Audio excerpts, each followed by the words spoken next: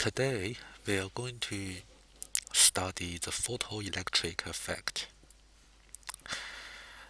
This is a theory discovered by Albert Einstein. And Einstein is famous for his theory of relativity. However, he did not receive the Nobel Prize for the theory of relativity. He received the Nobel Prize for his theory of photoelectric effect. In this theory, well, the significance of the photoelectric effect is basically he proved that light behave like particles rather than light. Okay, so let's go to a little bit detail about the photoelectric effect.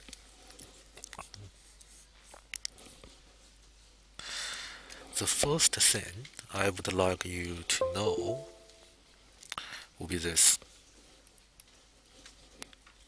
Okay. The photoelectric effect. Okay. The word photo means light. It's an old-fashioned word for light. And electric means electricity. Okay. So photoelectric it basically means light and electricity. Okay. It connects it connects the relationship between light and electricity. So, for instance, okay, we have solar panels today, okay, and perhaps one of the first solar panels are constructed and discovered by Albert Einstein, and he used it in his experiment. Okay. Now, what he discovered, let me make it simple first. Okay. We will go through the detail of his experiment later, but in the meantime, okay, let me explain it briefly. Okay. We have a metal there. Any kind of metal will do. Okay. Now, if I shine light rays on it,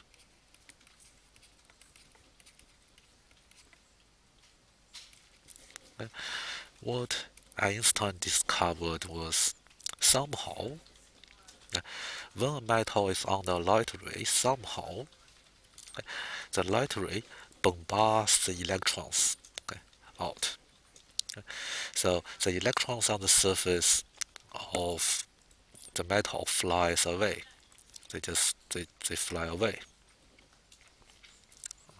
Okay, and and what's happening is, okay, if we connect wires around the metal, okay, so when we connect wires around the metal, we have electrons moving. Okay, so electrons move from here to the other end and coming back like this. So when we have moving electrons, means we have a current. Okay? Say if the electron moves in this way, then we have current generated in the opposite direction. So this is photoelectric effect. Okay.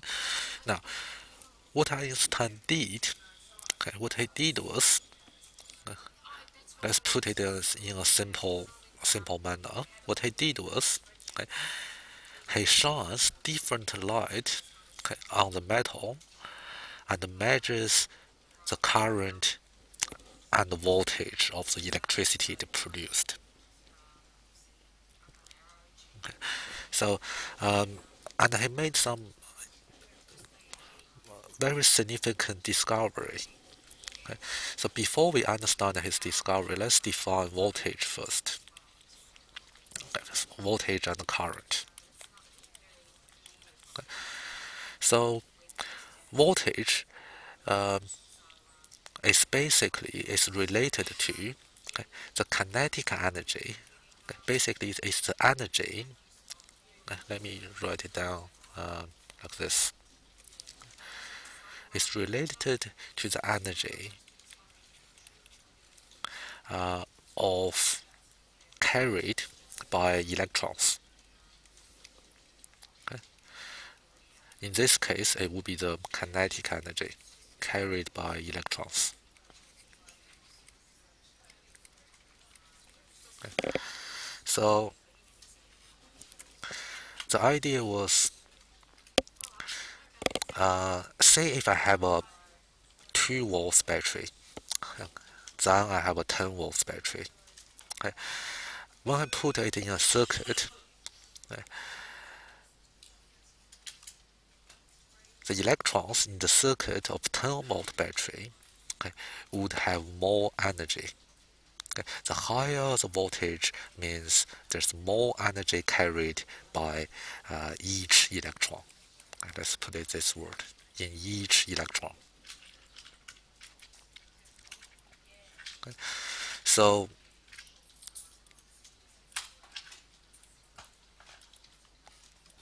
okay, so now let's talk. Now let's talk about current. So current is the measure of the flow rate of electron. Okay, but since electron moves at a constant rate, it, electricity is not. When we have high current, it means we have. It doesn't mean that electricity moved faster, okay, because electricity has a constant velocity in the wire. So it means we have we have more number of electrons moving. Yep, we have more current is basically the number of um, electrons moving, okay, that are moving. Yep. When we have high current, it means we have more number of electrons moving. Okay, now let's go back uh, to Einstein's experiment here. Okay, so what I what he did was, okay, when he discovered this fascinating uh, behavior of light and electrons, he tried to do this experiment and try to shine different light on the metal. Um, what he did was, okay, first he shines different intensity of light on it. Okay. He uses higher intensity and lower intensity. Okay. Then he uses different frequencies light on it. Okay. Just like what we did, what you will do in your experiment. And before he did the experiment, he tried to make some predictions what would happen. Okay? Just remember, back then, around 100 years ago, okay, when Einstein did this experiment, okay, light is explained as waves. Okay? From Young's double slit experiment, everyone, all the scientists, they believe that light are waves. Okay? So when light behave like waves, okay, this would happen. Okay?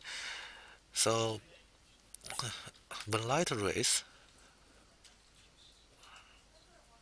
is in contact with electrons, what's happening is electron is absorbing energy from the wave. And in order to do that, it takes time. So there will be a time delay. Okay? Yep. Okay. then the electron will be able to escape. Okay? Especially for low intensity of light, okay? The electrons will escape with less speed, okay? With less kinetic energy, because because the light, the incoming light has low intensity. However, with high, just due to prediction, with high intensity of light, there there will be less time delay, but there's still going to be a time delay because electron needs time to absorb energy from a wave. Okay? But with higher intensity, so electrons will be able to absorb more energy, and the electron will be able to um, escape with more kinetic energy. Okay, so just a reminder, okay, to the voltage. Okay? So the energy that electron carries is basically the voltage. So when Einstein do this experiment, he predicted that, okay, initially he will have well, he will have lower voltage, okay, and higher voltage. Okay. Now, also by the prediction of wave model, okay,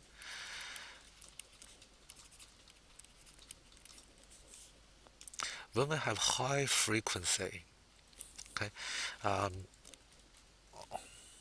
when we have high frequency of light, okay, shining on a metal, okay, there will be no effect, okay, because regardless of the frequency, okay, regardless of the frequency of the wave, higher frequency or lower frequency, okay, the wave carries the same amount of energy to, yeah, okay, just yeah, because the energy carried in a wave, it really depends on the amplitude, not the frequency. The frequency doesn't matter. So Einstein believed that initially, if he shines same about different frequency of light on it, there will be no effect at all.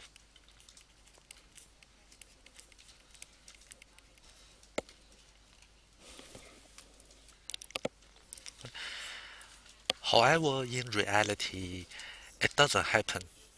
Okay? The wave model prediction failed. Okay? So in reality, okay, what happened was,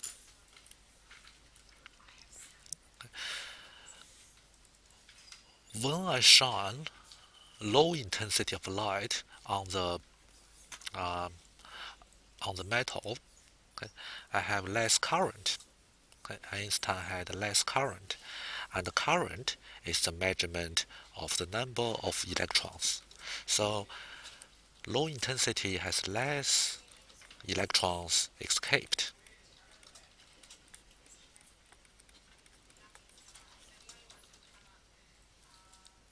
Okay, and high intensity of light makes more electron escape.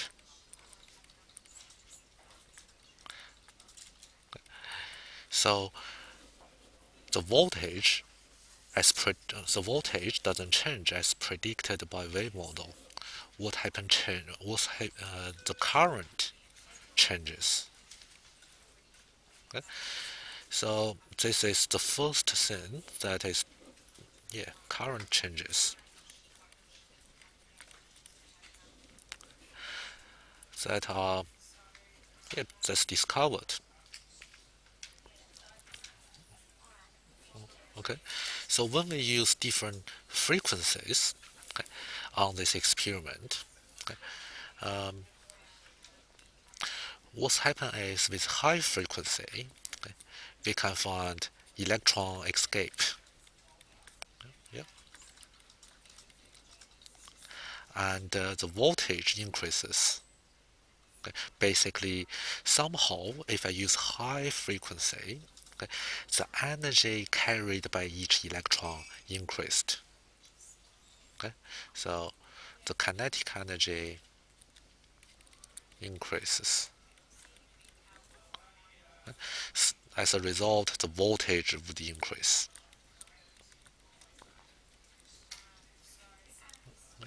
So when we use low frequency, okay, sometimes the electrons does not escape. Okay, trans. If we use if we use really low frequency of light, electrons does not escape. Okay, and therefore the voltage will be lower. The voltage is zero, so it's lower. Okay, so what he discovered, in other words, is frequency is proportional to the voltage, and if the frequency is too low, there won't be any escaping electrons. Okay, so frequency is proportional to the voltage, okay, basically the energy carried by electrons.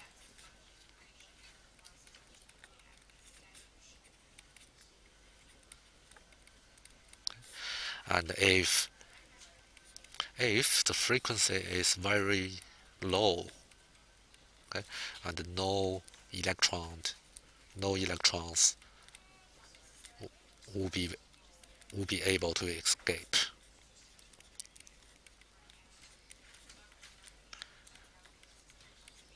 Okay. And this is just redefined the property of light. And suddenly, okay, Einstein proved that light does not behave like a wave. Okay. At least light does not always behave like a wave. So light is not a wave. It just sometimes behave like a wave, and other times it behave like particles. So we call this the particle model.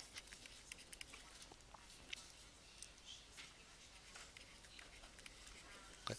Just remember that light are not particles. They just behave like particles. So we have, and sometimes they behave like waves, sometimes they behave like particles.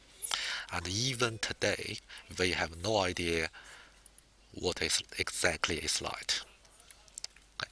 But yeah, since Einstein discovered this, Einstein has the privilege to name this. So what he did is he named light particles as photons. So when light behave like particles, we can understand that they are little particles called photons, and they has a mass of 0 kilogram. Okay. So it's a massless particle. It's a particle but doesn't have any mass, and it is basically known to the. It was basically the smallest particle ever discovered because it doesn't have any mass. Yep. So yeah, that's the say. Yeah, that's how. Yeah, that's basically Einstein's finding explained in photoelectric effect, explained in a simple manner. Okay. Now, the important thing for the test, for the exam, okay, so you need to know this, okay, and you need to know these two tables. Okay. You need to know that photoelectric effect, okay, proved that light behave like particles, okay, and why? Because wave model failed.